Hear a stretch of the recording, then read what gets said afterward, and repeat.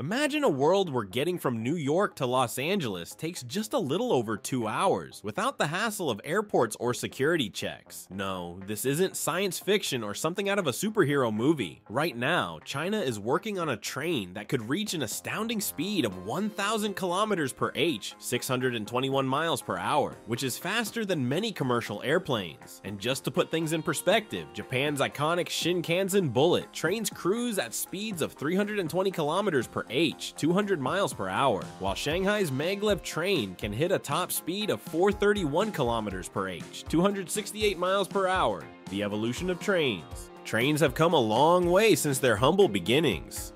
Back in the day, steam engines could barely reach speeds of 48 kilometers per h, 30 miles per hour, which felt like lightning at the time compared to horse-drawn carriages. But as technology advanced, so did trains. In 1964, Japan introduced its first bullet train, the Shinkansen, which could travel at a speed of 210 kilometers per h, 130 mph. A game changer for people looking to travel long distances quickly. Over time, Shinkansen trains got even faster, with some models now reaching 320 kilometers per h, 200 miles per hour. And then there was China, which in 2004 launched the Shanghai Maglev. It was an impressive feat with speeds reaching 460 kilometers per h, 286 miles per hour, and covering a 30.5 kilometers, 19-mile distance in just 8 minutes. But China wasn't about to stop there. China's bold vision, taking maglev to the next level. While the Shanghai Maglev was a technological breakthrough, it was still based on foreign technology, particularly German innovations. But if there's one thing we know about China, it's that they don't like to rely on others for long. By 2016, China had developed its own domestic maglev system in Changsha, which, though slower, 100 to 120 kilometers per h, marked an important milestone in the country's quest for self-sufficiency in advanced transport technology. China is going one step further. China's Aerospace Science and Industry Corporation is developing a train that can reach speeds of 1,000 kilometers per h, 621 miles per hour. Yes, you read that right, this new train will move faster than most commercial airplanes. It's going to use a combination of two groundbreaking technologies: magnetic levitation, maglev, and vacuum tubes. But before we get too far into the weeds, let's take a quick detour to understand how these technologies work. How does maglev technology work? First, let's break down maglev. Short for magnetic levitation, maglev trains don't use wheels like traditional trains. Instead, they float above the track using powerful magnets. This means no friction, which leads to less wear and tear, less noise, and incredibly smooth and fast travel. Now, the train China is developing is not just any maglev. It's designed to levitate about 100 millimeters, almost 4 inches above the track, which is 10 times higher than traditional maglev trains. This extra height helps reduce interference, and the trains can glide more smoothly at ultra-high speeds. Not only that, but they're using carbon fiber to make the train lighter while ensuring it stays structurally strong. Going fast is one thing, but doing it efficiently is where this project really stands out. Superconductivity. You may have heard of superconductivity, but in the context of trains, it's a complete game changer. When certain materials are cooled to very low temperatures, they become superconductors, which means they can conduct electricity with zero resistance. This makes the magnetic levitation system far more stable and efficient. It's almost like giving the train a superhero power to keep things running smoothly and at high speeds without wasting energy. Testing the speed, China's 2 kilometers test track. Of course, all this high-tech talk is great, but how does it work in real life? Well, China has already started testing the new technology. In Shanghai, they've built a 2 kilometers, 1.2 miles test track. While it's not huge, it's enough to test all the critical systems. The results have been promising, and they've even managed to hit close to the predicted speeds.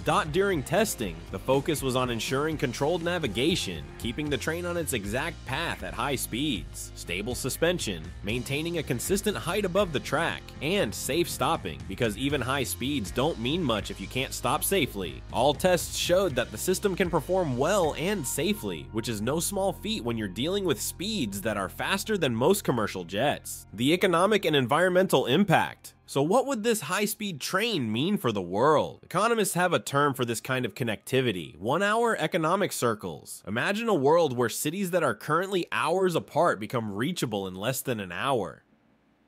Commuting between cities could become as simple as taking the bus. For example, you could live in one city and work in another without losing a whole day of travel. But it's not just about making our lives easier, it could also make the planet a little greener. Air travel is a major contributor to carbon emissions, and replacing short-haul flights with a cleaner alternative like this high-speed train could drastically reduce the amount of CO2 released into the atmosphere. In fact, traditional high-speed rail already emits about 20 to 30 grams of CO2 per passenger kilometer, compared to 150 to 200 grams from short-haul flights. With this new maglev vacuum system, the numbers could drop even further, making this not just a technological advancement but also an environmental one.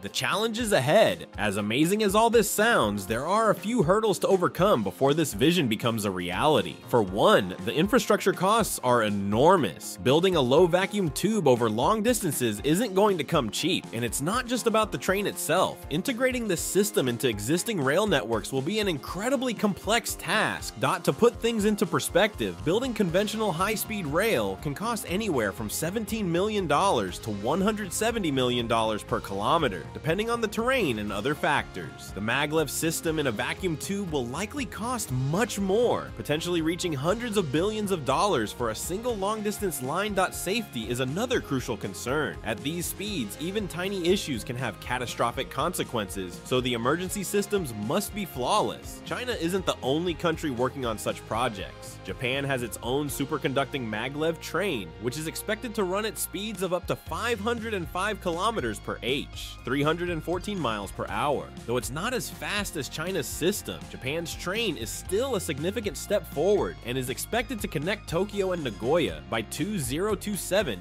Meanwhile, in the United States, companies are working on Hyperloop technology, which shares some similarities with the maglev vacuum tube system. However, while China's system is already moving forward, the Hyperloop is still mostly in the development phase, and the plans for large-scale passenger transport are not as advanced. Ready for supersonic speed? Now imagine a world where your daily commute feels more like a thrilling race. Just imagine breakfast in Beijing, lunch in Shanghai, and dinner back in Beijing all in the same day. Sounds like something out of a sci-fi movie, right? But with the pace at which this technology is advancing, who knows? In a few decades, this kind of travel could be as common as hopping on a bus. So are you ready for a future where we can zip between cities at the speed of sound, or does the idea of traveling at those speeds make you a bit nervous? One thing's for sure, China's new maglev vacuum train is poised to change the way we think about transportation, and the possibilities are endless. If this mind-blowing speed has you dreaming of a future where we can zip across continents in mere hours, smash that like button. Don't forget to subscribe for more futuristic tech and travel updates, because you won't want to miss what's coming next.